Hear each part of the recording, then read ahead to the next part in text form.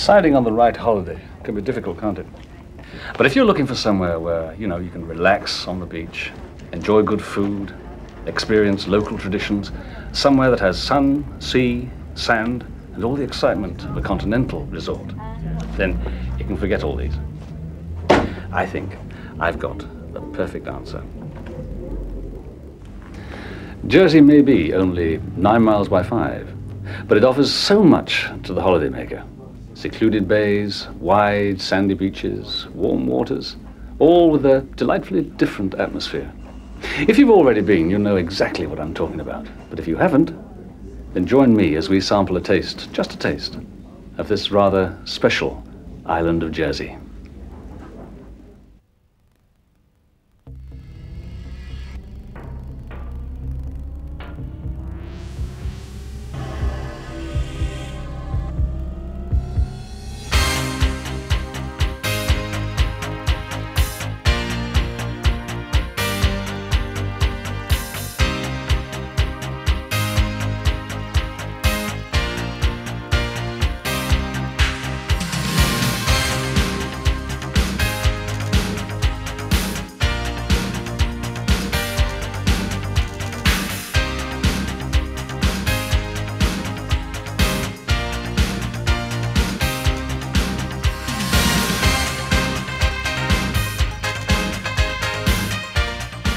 Hello, and a warm welcome to our video presentation, This is Jersey. During the next 50 minutes, we'll introduce you to many of the fascinating aspects of life on this British South Sea Isle. Try to answer some of your questions on the history of the island, from Neolithic man to the 5 years of German occupation. We'll look at island industry, including one of our famous exports for the past 200 years, the Jersey cow. Today, as a holiday isle, one of our main sources of income is tourism. And we'll look at the numerous attractions you can discover whether you travel by coach, bus, hire a car, or prefer a leisurely cycle through our beautiful countryside. The island is surrounded by interesting bays, each with its own character. And you'll be pleasantly surprised how far your money will go in the superb shopping centre. But keep an eye open for our money.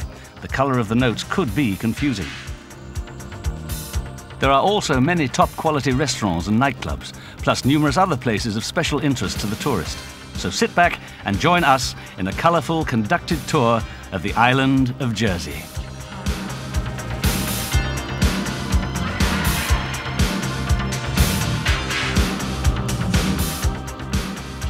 Just 9 miles by 5, Jersey is the largest of the Channel Islands and slopes from north to south, thereby receiving maximum benefit from the sun. Jersey's shores are washed by the waters of the Gulf Stream, allowing for milder winters and warmer summers than those experienced in the rest of Britain. The island is made up of 12 parishes, with the town of St Helier in the south as its capital. Whilst touring round Jersey, you will notice many of our place names are in French. The closest point to France is Gorée in the east, which is only 14 miles from the French mainland. Day trips can be arranged to the nearby French ports of Saint-Malo and Carteret. Before the Ice Age, Jersey and France were joined. As the ice melted, the English Channel, which used to be an extension of the River Seine, came into being, and so the Channel Islands were formed. Man is known to have inhabited Jersey for 250,000 years. He lived in caves, such as La Cotte in the parish of Saint-Brelade, where many of his artifacts were found. The most impressive remains were left by Mesolithic and Neolithic man between 8,000 and 3,000 BC, and dolmens and menhirs have been found all over the island.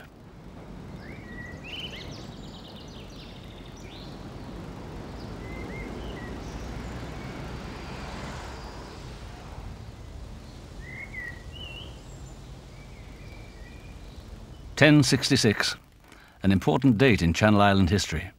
At that time, the islands were part of Normandy, so when William conquered England, they swore allegiance to the English crown. When King John lost Normandy in 1204, the islanders were then faced with the choice between the French and English monarchy. Choosing to remain faithful to England, the nearby coast of France became enemy territory. For the next 500 years, the French made numerous attempts to recapture this English outpost.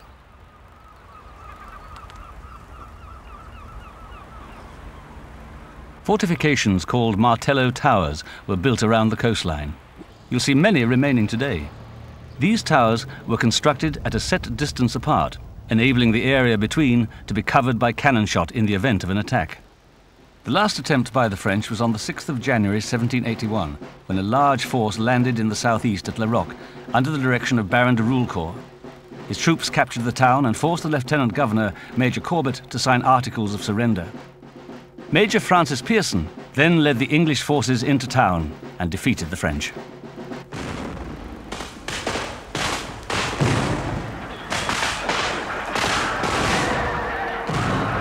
Although during the conflict, Pearson was killed.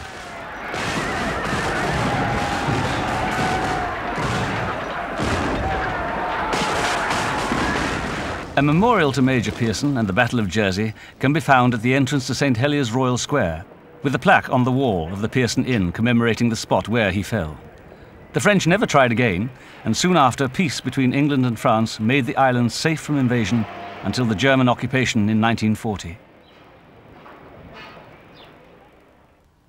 As previously mentioned, prehistoric man left many dolmens in Jersey, the most famous of these being La Hougue Bee.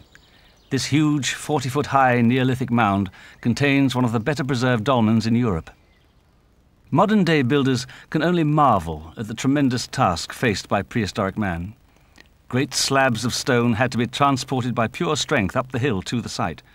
The largest of the capstones, which forms the roof, weighs over 25 tons, and the passage leading to the great chamber is 33 feet long.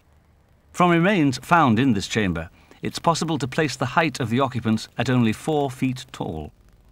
Other items discovered include pottery, beads, stone weapons, implements and oyster shells. On top of the mound, 2 chapels have been built. Although they share the same roof, the chapels are from different centuries. Notre Dame de la Clarté dates from the 12th century, whilst the Jerusalem chapel was built about 1520 by Dean Mabon after returning from the Holy Land. La Hougue Bee is open to the public during the summer months, and visitors can spend a few enjoyable hours inspecting the legacy of an earlier age, and also view exhibitions on island geology and archaeology. Alongside the dolmen, you'll find a German command bunker, which housed one of the main communication posts in the island during the occupation. A different beach for every day of your holiday. This is Jersey's proud boast. From wide open expanses of golden sand to small secluded bays, where it's still possible to find peace and quiet. Many of the island's beaches offer excellent refreshment facilities, where the visitor can relax and enjoy a bite to eat or a cooling drink. Working our way westward from St. Helier, we start with St. Aubin's Bay. This is a safe, sandy beach for children and excellent for sunbathing and relaxing. Golden sands, clear blue seas and good amenities make St. Brelade one of the most popular bays in Jersey. Ideal for surfers, St. Juan's Bay stretches the full length of the west coast. Atlantic rollers pound the shoreline on this unspoilt and romantic part of the island. The north coast is full of small, secluded bays. Plémont, Grève de Lec, Bonne Nuit, which was a favourite spot for smugglers, plus Bouley Bay and the quaint, picturesque hamlet of Rozelle.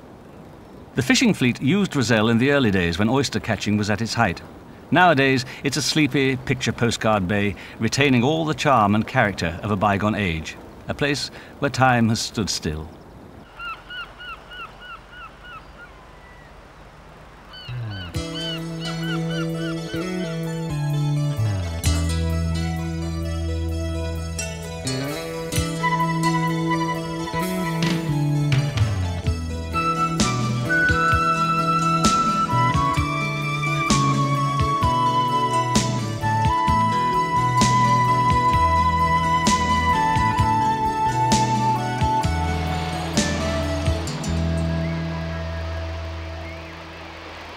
Most of Jersey's beaches are safe for swimming, but the tide does come in fast, especially on the east and south coasts, where some of the greatest tidal movements anywhere in the world have been recorded. The small bay of Anport leads us to Goree, Another excellent beach for children, with small sand dunes and plenty of refreshment kiosks. The old harbour, with the majestic castle above, makes a wonderful backcloth to this bay. Montorgueil Castle dates back to the early 13th century, although recent excavations have revealed the remains of Iron Age defences within the grounds. The castle was built as protection against the French and has withstood many attacks in its time. Until 1600, the castle was the centre of administration and government for the island, being the permanent home of the governor and crown officers. Visitors are helped to understand life in the castle by various tableaux which recreate scenes from the past. One shows Philip d'Auvergne, Duke of Bouillon, receiving a message from one of his spies on his return from France, where the Duke had organised a secret underground intelligence network. This group supplied London with information of the progress of the war between the two countries. A small museum shows numerous weapons and artefacts which were found in the castle, and tours are available complete with recordings to explain each tableau. A climb to the summit is well worth the effort, providing spectacular views of the island's east coast. In 1600, there were plans to demolish the castle, but the new governor, Sir Walter Raleigh, wrote to Queen Elizabeth in praise of the stately fort, saying it would be a pity to cast it down. Even so, Sir Walter moved the governor's house to the new castle, being built by military engineer Paul Ivy in St. Albans Bay, which he named Fort Isabella Bellissima, in honour of Queen Elizabeth I. Elizabeth Castle was built as a defence for the town of St. Helier against attacks by the French. Both English forces and the local Jersey militia have been stationed within the walls, and there is an extensive exhibition of militia uniforms, weapons and medals on display. You'll also find silverware used by the militia as trophies for various shooting competitions.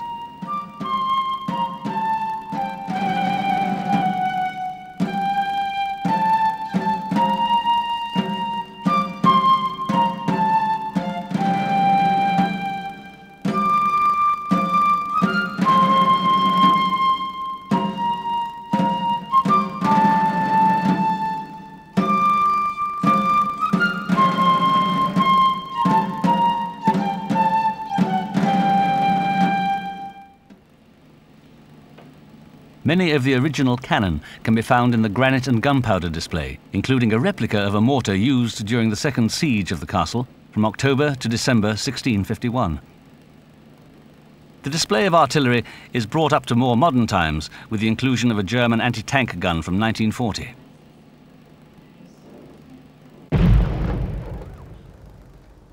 A recent innovation is the firing of the noonday gun. This custom has been revived during the summer months and is well worth seeing and hearing. At low tide, this castle can be reached by walking along a narrow causeway. When cut off by the water, visitors can board these landing craft and enjoy a short trip across the bay. These craft offer a safe and comfortable way to reach Elizabeth Castle with frequent trips every day. Some 300 yards along the breakwater lies the Hermitage Rock. It was here that St. Helier lived for 15 years from 540 AD until he was killed by sea raiders. Both castles have been restored to a high standard and are among the finest in Europe open to the public. They are floodlit during the summer evenings, and many postcards are sent worldwide showing Montorgueil and Elizabeth Castle by night. Jersey has its own totally independent parliament, known as the States, made up of 12 senators and 29 deputies plus 12 constables, one from each parish. With no party politics, every person who stands for election has to pay his or her own expenses and tries, through open meetings, to persuade the public to vote them into the States. The bailiff, who is appointed by the Crown, presides over the royal court and acts as Speaker of the States. Each parish has its own form of government, comparable with councils. The island also has 2 police forces, uniformed and honorary.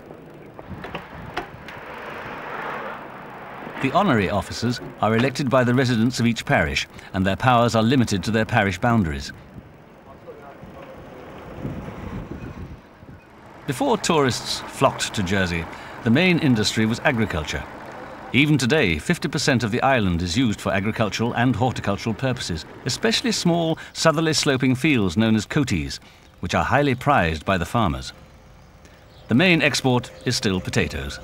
Which British housewife has never heard of the famous Jersey Royal? Early potatoes always command the highest prices, and in an endeavour to be the first in the market, the local farmers have come up with some interesting new ideas.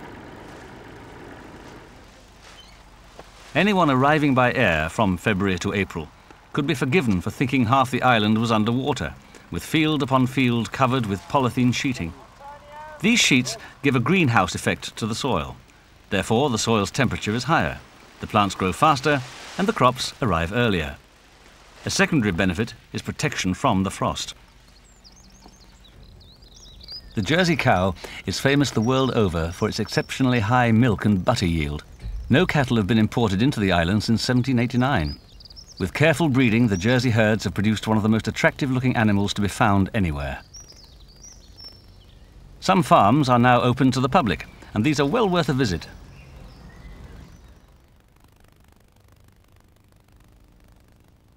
In the afternoon of the 1st of July 1940, Lieutenant Richard Kern of the Luftwaffe, purely on his own initiative, landed at Jersey Airport.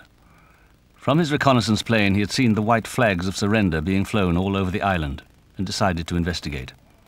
The occupation of the Channel Islands had begun.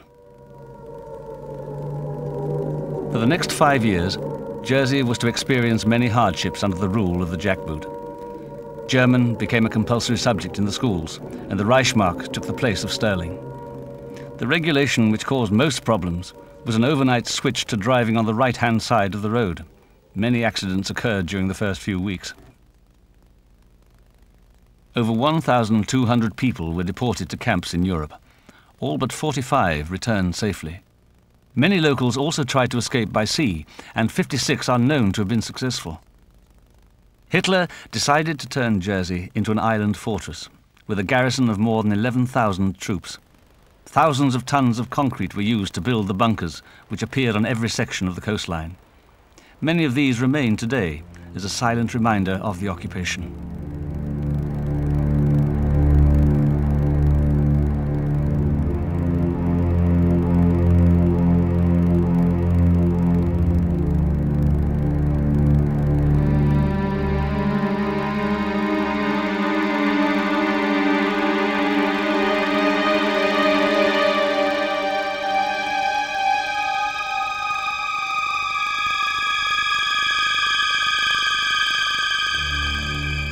As well as the many bunkers, the Germans left behind numerous other fortifications and relics of those terrible years of occupation. The most evocative reminder is the vast complex of the German underground hospital at Meadowbank, St. Lawrence. Started in the darkest days of 1941 and abandoned only weeks before D-Day, the underground hospital is an amazing construction hewn from solid rock by thousands of forced labourers working in the harshest conditions. Designed to be completely safe from attack whether by land or from the air, the whole complex, which caused the removal of 50,000 tons of rock, was gas-proof, centrally heated, and fully air-conditioned. Today, this construction, which incorporates wards for 500 patients, a fully functioning operating theatre, and doctors' and nurses' quarters, has been recreated with chilling realism, and is one of the most comprehensive museums of the occupation in the Channel Islands. In the tunnel complex, visitors can experience for themselves the hardships endured by the forced labourers as they clawed their way deep into the hillside.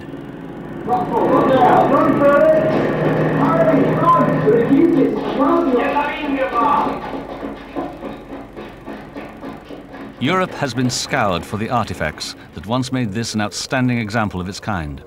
And today, the underground hospital is a monument to the despair of the dark days of conflict and the joy of liberation.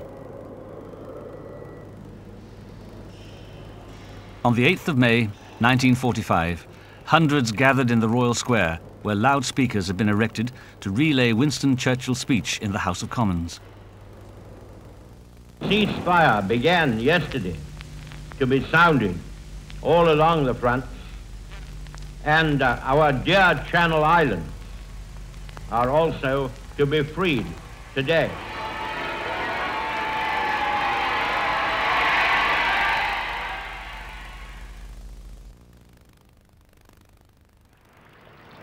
A must for every visitor to the island, the award-winning Jersey Museum is a gateway to our history, culture, and environment.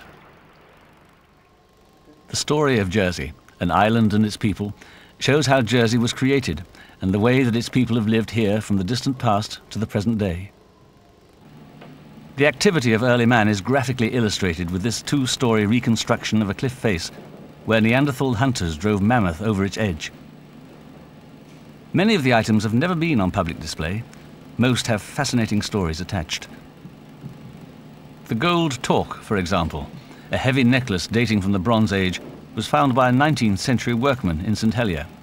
Weighing some 26 ounces, it was given to the museum after part was kept as a souvenir, later returned by the workman's wife. People of the Sea portrays the role of the sea as a provider of food, a means of transport and defence against outsiders. The island's oldest industry, farming, looks at the cultivation of local crops, in particular the Jersey Royal potato, and that most famous of island animals, the Jersey cow, renowned throughout the world for the quality of its milk. Most of the museum displays allow visitors to get closer to exhibits than one would expect. Here, examples of island wildlife are carefully set out.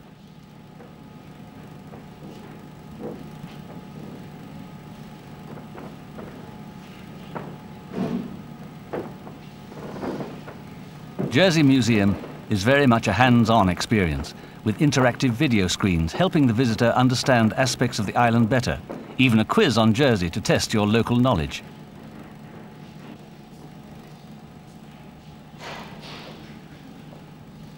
The landscape and life of Jersey has inspired both local and visiting artists since the 18th century.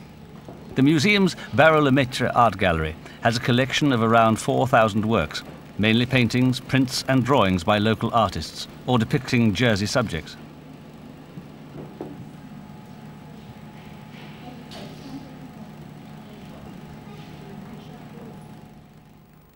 Visitors interested in the traditional ways of island life should take time to visit Jersey's superb country life museum.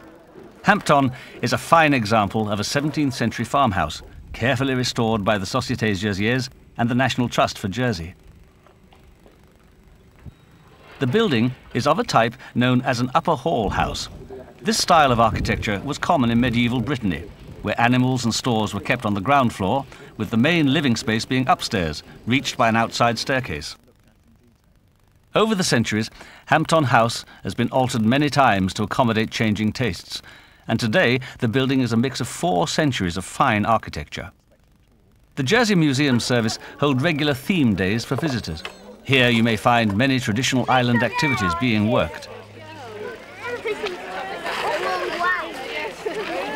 Its bakehouse offers an insight to the preparation and making of Jersey's unique cabbage loaves, where each loaf is placed on a cabbage leaf and cooked in an oven prepared 24 hours earlier. The loaves acquire a superb flavour, unlike any other type of baking.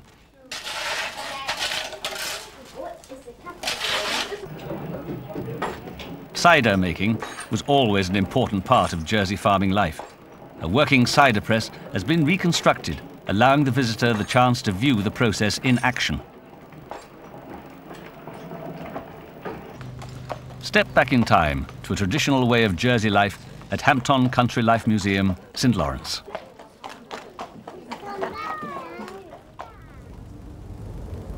One of the most enjoyable ways of spending a beautiful summer's day is discovering the island's many coastal walks. Although there are walks on all 4 coasts, the most popular are the cliff paths on the north of the island. Through a local job creation scheme, with the cooperation of landowners and the National Trust, rough paths have been cut out of the heather and gorse. The scenery is magnificent, with clear views of the other Channel Islands and the coast of France. The cliffs, at most points on the north, drop several hundred feet into the sea. The constant cry of gulls and waves breaking over the rocks below are usually the only sounds the walker hears.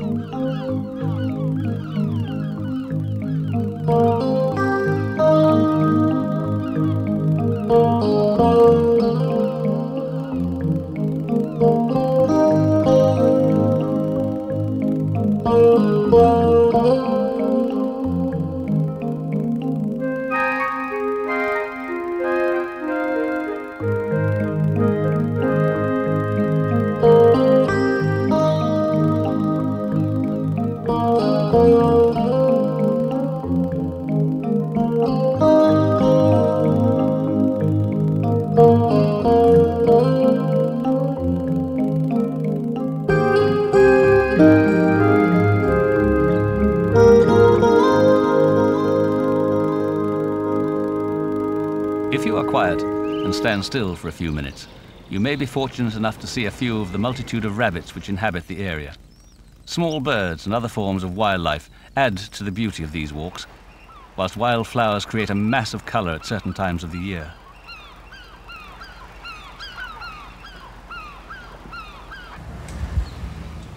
It's impossible to miss the Jersey lavender farm. Just follow your nose. The farm covers 6.5 acres and is one of only 2 such farms in Britain. There's much to see here, and the scent of lavender is an experience all by itself.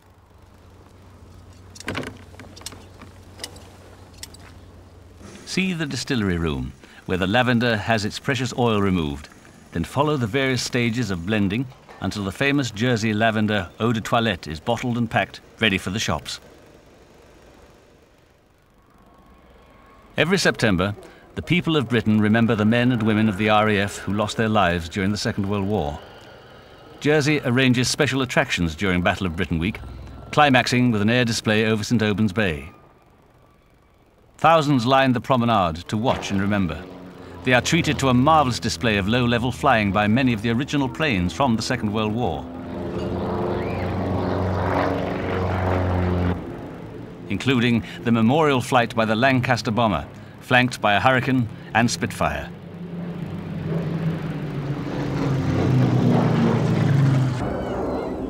Hundreds of children, too young to remember the war years, have come for only one reason: the Red Arrows.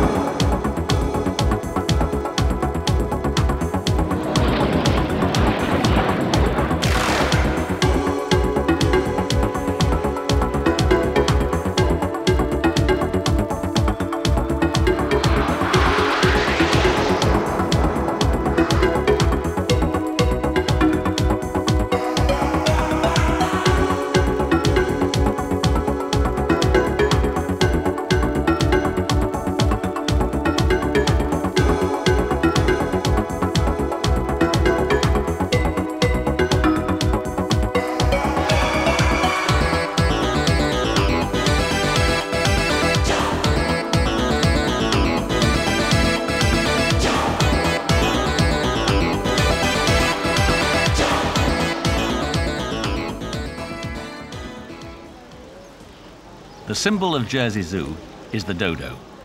Without zoos like ours, a great many more species of wildlife would be lost. The Jersey Wildlife Preservation Trust was formed to help famous naturalist and conservationist Gerald Durrell finance his small private zoo, which he opened in 1959. Tremendous success has been achieved in the breeding of rare and endangered species in captivity.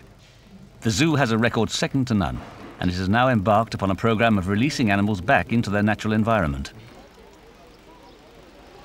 Set in the beautiful grounds of Les Augres Manor, the animals are given as much space as possible, and the compounds have been designed to resemble their natural habitats.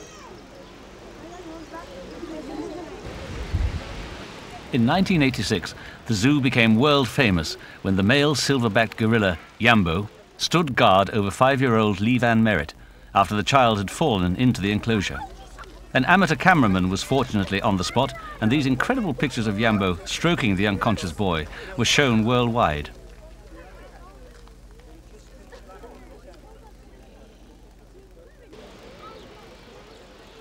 Yambo was also one of the zoo's success stories as far as breeding was concerned, with over 15 living offspring now extending to 6 countries.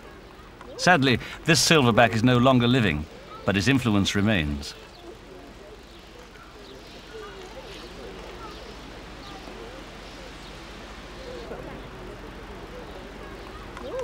Any individual or group can adopt an animal of their choice for a small annual charge. Many local schools have joined the scheme, and it's common to see eager-faced youngsters clambering to obtain a better view of their very own animal. A marvellous idea to get the young interested in conservation.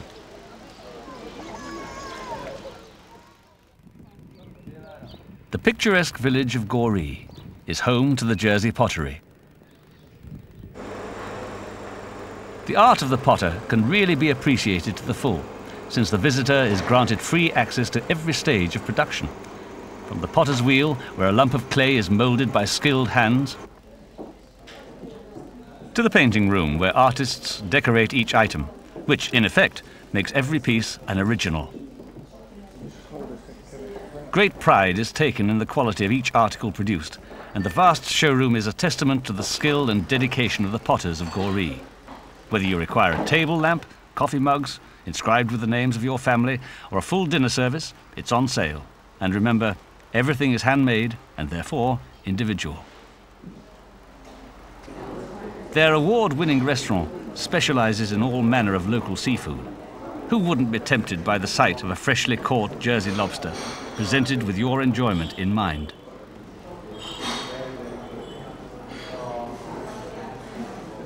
Outside, the superb landscape gardens with pools, patios and a profusion of flowers and shrubs offer the summer visitor an ideal chance to relax and enjoy their holiday break.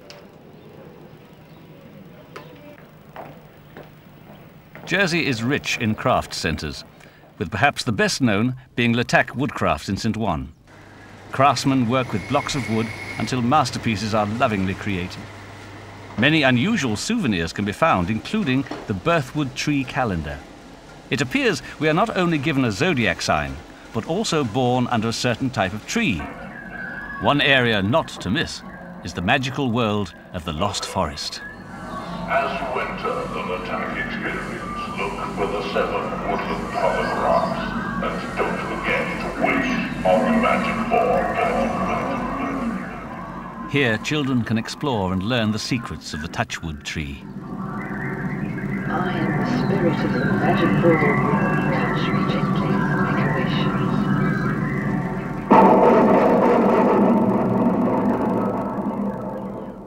A gift unique to the island is the cabbage walking stick. These were first made in the island as far back as 1870 and come from specially cultivated cabbages called longjacks. They grow up to an amazing 15 feet, and none of the stalk is wasted, as the small pieces left over after the walking stick has been produced are turned into shoehorns, corkscrews, key rings, and many other ingenious gifts. If you're looking for true family entertainment and excitement, then the living legend above St. Peter's Valley is the place to visit. This unique village attraction offers over 8 acres of entertainment and information for all to enjoy. You're free to take advantage of the live entertainment on show, with music and fun mixed in to keep even the most energetic of children entertained.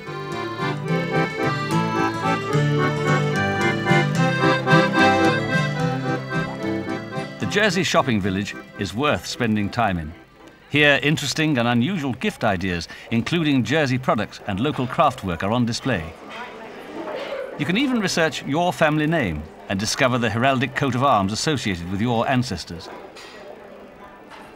Take time out and enjoy a break in the Jersey Kitchen restaurant, where hot and cold food is prepared using Jersey fresh produce, with traditional island dishes and recipes.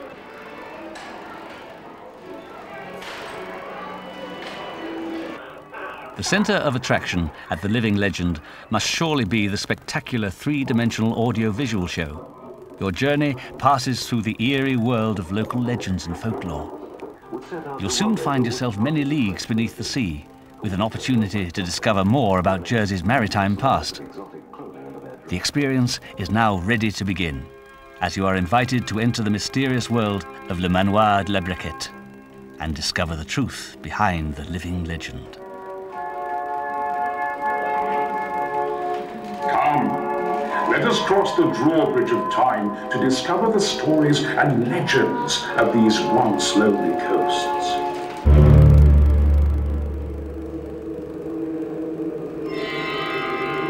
This was a time when magic and mystery were fueled by the dark mists and the wild wind-blown spray. Fairy stones, dolmens and menhirs marked the sacred sites of prehistory. Granite stones jutting from farmhouse chimneys were used as witches' resting places as they broomsticked through the night.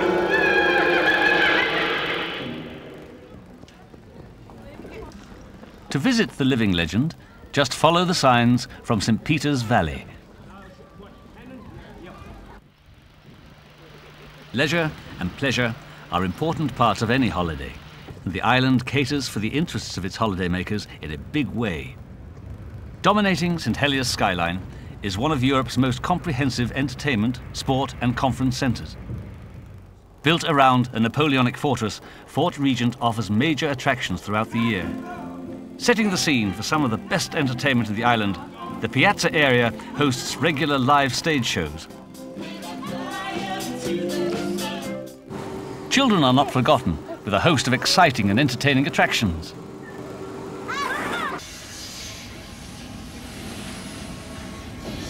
Welcome on board the helicopter line. Today we'll be taking you over the beautiful Rotorua Lakes onto the extinct volcano of Mount Tarawera and through the famous Waimangu Valley. So strap yourself in and hold on for the ride of your lifetime. For those with sport in mind, the fort offers a wide range of facilities, many available all year round. Fort Regent offers you a whole world of exciting family entertainment. Although nearly every sport is played in Jersey, there is obviously a great emphasis placed on water-related activities. St. Aubin is the centre for water skiing, with equipment and speedboats for hire. Tuition is on hand if any visitor wants to try something totally new and exciting.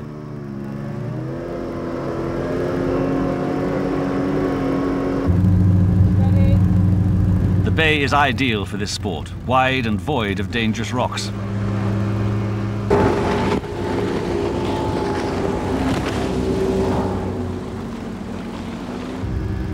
The experts make it all look so easy, riding the bow waves left behind by the speedboat. Surf jets are also available for hire. These are great fun and need no special skill or training.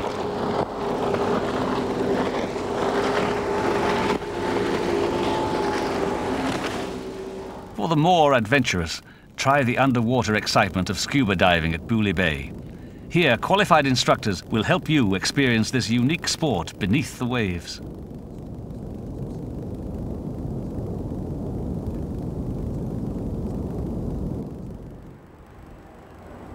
With a tremendous view over St. Juan's Bay, we find the island's main golf club, La Moy.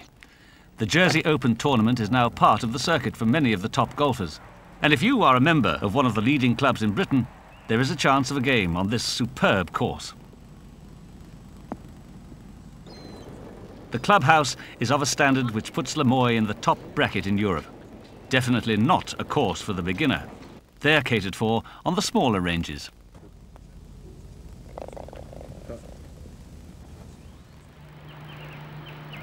In 1938, one of Jersey's main benefactors, T.B. Davis, gave the States a large area of land just outside St. Helier in memory of his son Howard, who had been killed in the First World War. Howard Davis Park is now the island's foremost park and welcomes thousands of visitors every year who are in search of peace and tranquility.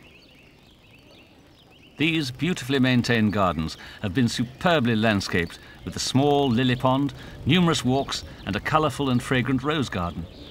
The park is a mass of colour at any time of the year with interesting displays.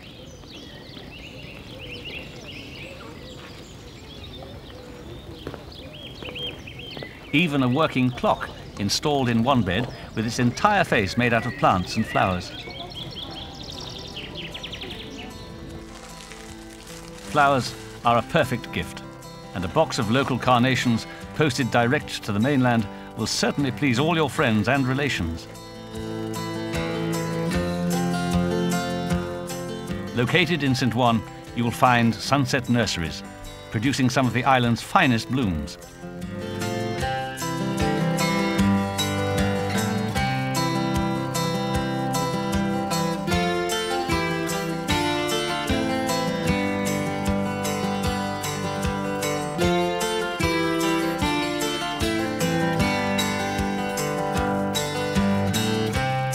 Many coach tours include a stop at this nursery to give you the opportunity to inspect at first hand one of our main exports.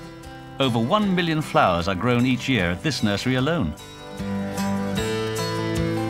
You'll soon discover there's more to see than just carnations. An indoor tropical garden has been set up in one greenhouse, complete with trout pools and aviaries.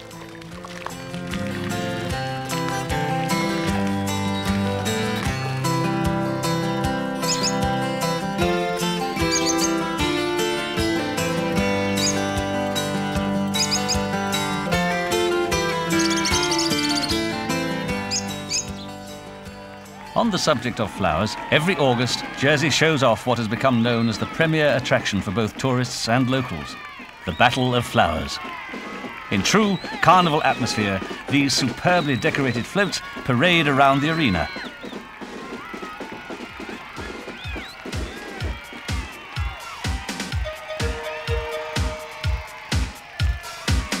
The largest entered by the island's parishes are between 40 and 45 feet long, with over 100,000 blooms on each float.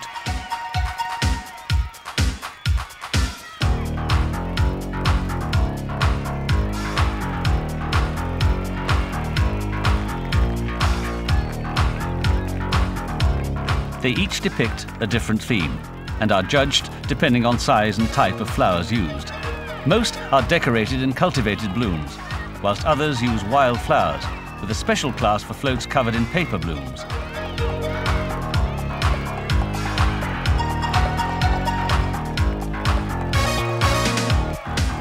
Miss Battle of Flowers, chosen from the many beautiful girls on Jersey, leads the parade with the celebrity from the world of show business, acting as her Mr. Battle for the day.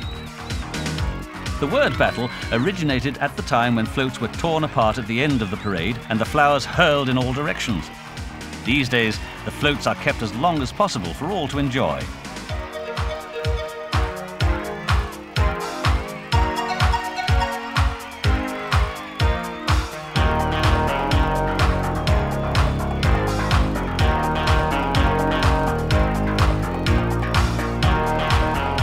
Most remain in the floodlit arena during the evening to allow the crowds to make a closer inspection of the floral masterpieces.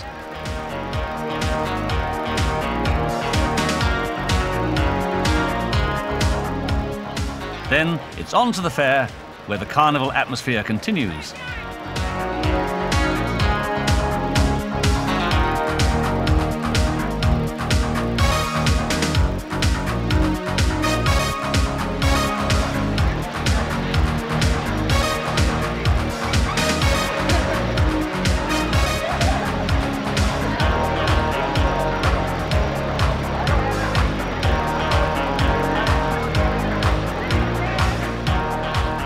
If you haven't worn yourself out sunbathing or visiting one of our many attractions, your hotel staff will be delighted to tell you about Jersey's exciting night spots, featuring international cabaret stars and favourite artists who return to the island year after year. Whether your taste is for the music of the minstrels, lavish Parisian extravaganzas, or first-rate theatre productions, you will find what you want in Jersey's nighttime scene. For those with the energy, there are bars and clubs where you can enjoy the latest sounds into the early hours of the morning.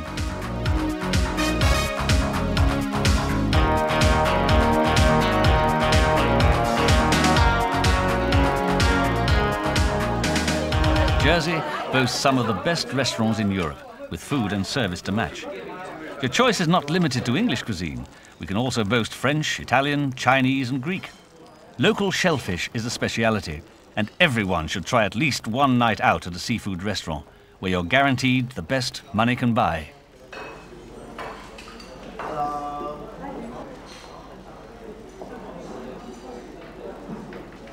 During a vacation, most people end up in at least one of our pubs. These range from the ordinary English pub to the more unusual venue. The Windmill in St. Peter used to be an old flour mill, whilst Le Moulin de Lec may surprise you.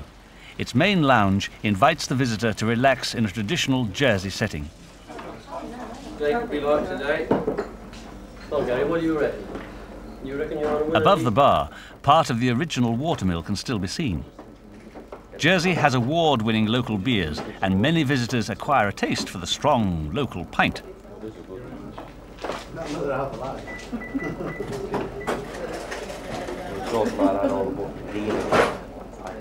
As we've already seen, Jersey restaurants have a standard which would rate highly anywhere in Europe, if not the world. Unique to the island is the annual Good Food Festival. Any restaurant or establishment serving food to the public may voluntarily enter, and a team of international gourmets pays a surprise visit to sample the fare on offer. For a week in May, the judges circulate, choosing dishes from a la carte and the set menus. Many restaurants have special dishes or even whole gourmet menus which they feature for the week, and thousands of locals and tourists flock to their favourite restaurant to sample the many mouth-watering dishes. These are nice. This is a nice. The judge's opinion of the catering standard is measured by presenting winning establishments with an award in recognition of their culinary achievements.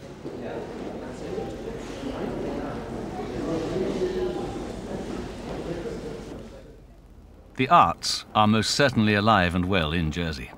Drop into the Arts Centre in St Helier, and you may be fortunate enough to find one of their many and varied concerts being staged during your stay.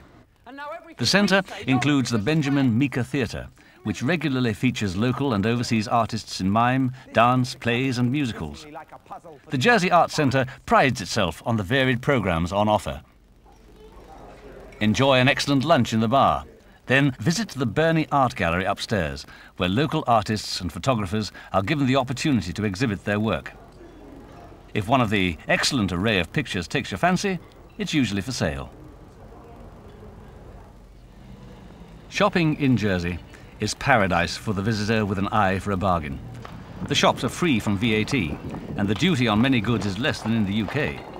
Most people spend a few days of their holiday browsing round the stores, many of which stay open till 9 or 10 at night during the summer months. And remember, friendly service and advice is always on hand to help find that exclusive present. Careful selection amongst the long line of jewellery and perfume shops will give you great savings compared with mainland prices. Many stores display both the Jersey and UK price as a guideline. The low tax on alcohol and cigarettes makes prices very attractive. Just be certain to ask what the legal duty-free allowance is when you purchase. One of the beauties of shopping in the heart of St Helier is the paved precinct. This means traffic-free movement between shops, which is a great help when young children are present.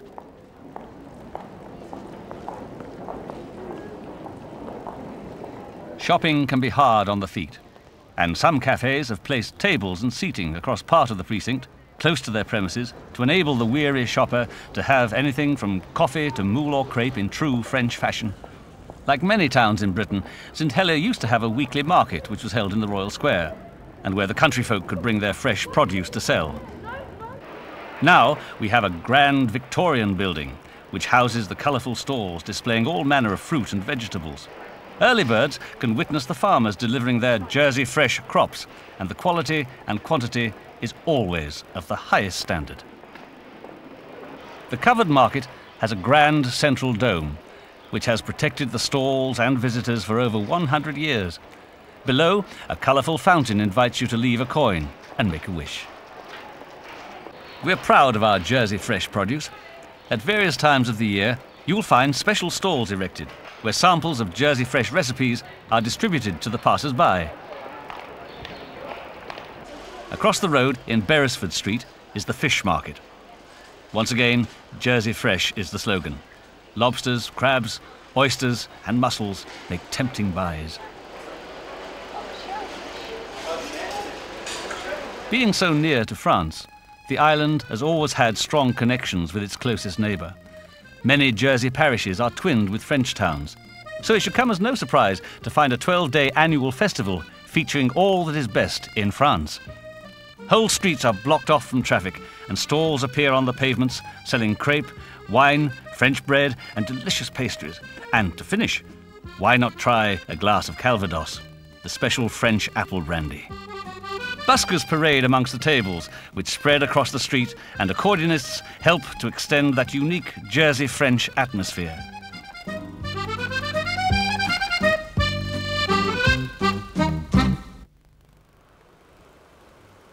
Yes, this is Jersey. And I hope you found this brief glimpse an entertaining and interesting guide to the pleasures and treasures of our lovely island. Thanks to William the Conqueror, Jersey is different, and long may it stay that way.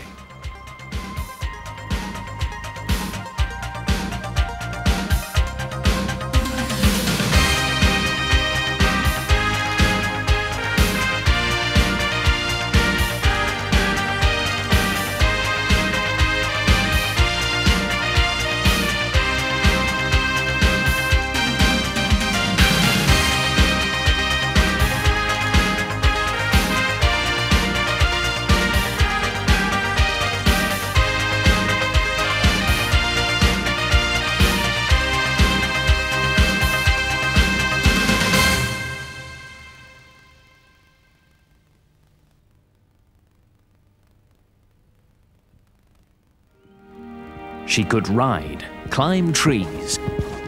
She lived the life of a tomboy. Emily Charlotte Le Breton was also very beautiful. Oscar Wilde said of Lily Langtry, "You have risen from Jersey like Venus from the foam." London society of the day had never experienced such a woman.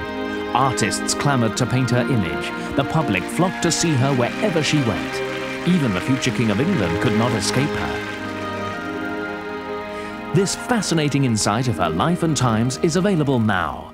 Lily Langtry, her true story, now on video.